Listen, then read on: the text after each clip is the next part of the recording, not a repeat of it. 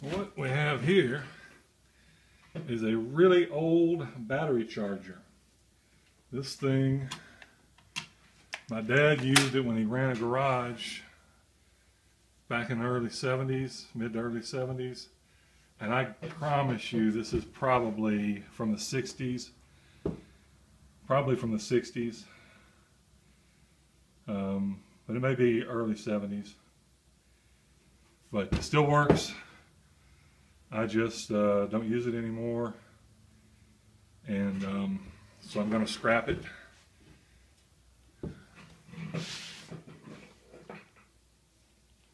I'm going to scrap it because, well, mainly because of these big ass copper cables here that are definitely worth something. And so I thought you guys might like to see inside. And I'm going to gather the copper from the inside too, although there's not going to be. Well, I'll show you the front panel now.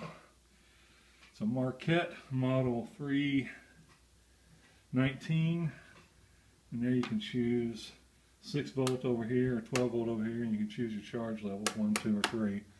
3s are a lot more powerful, I guess, if you want to do a quicker charge, or if you're going to try to get the car started, you'd go to 3, but a slower charge, you just run it on a 1 on-off switch and your charge meter there, and that's it.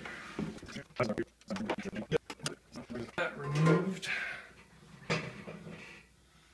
And there are the internals.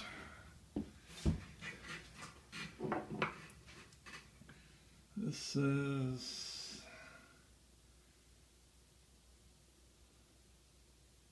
selenium rectifier.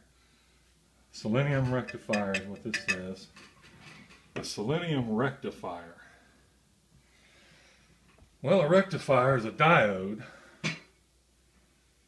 So basically we got a big ass transformer and a diode, I guess.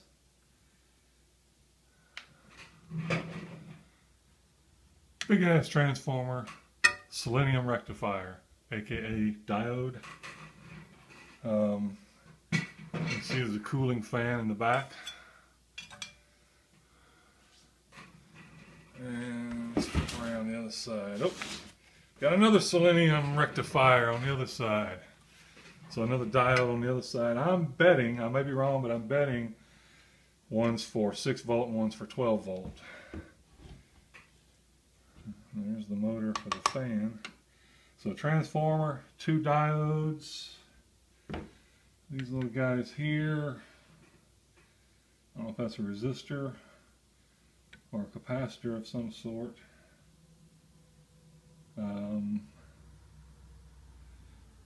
But that's it. What's on the front? I mean, that's just a rotary switch. I see no other components in there. I see no other components other than what you see right here.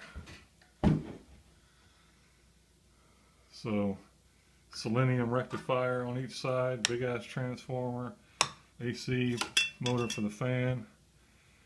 These devices, they are both connected to the ammeter up here, as is one of the power leads. The, oh, which one is that? You're going to make me follow it down just so I can tell you which lead that is, aren't you? That's the power, that's the positive lead. So the ammeter has a connection from each of these devices on either side, and the positive lead is connected to the ammeter. And so the negative lead is connected to, it's like it's connected directly to the transformer. So anyway, there it is. I'll be harvesting the power cord and these cables here, and honestly I'm not going to screw with any of the rest of that. There's such small amounts of it in there. I'll just hack these 2 cables here and then hack this AC 110 line off here and be done with it. Here we see a close-up of the selenium rectifier, one of them, and just a few more close-ups for you guys. As I thought about it, I realized that there's a lot of copper and that big old transformer on enamel covered copper, and so I will pull that out and see if I can harvest that wire, because that's the whole purpose is I'm selling the copper just because it's worth something. There's the other rectifier, remnants of a dirt dauber's nest. The rear fan, and got a shot of the front panel here. And there you go.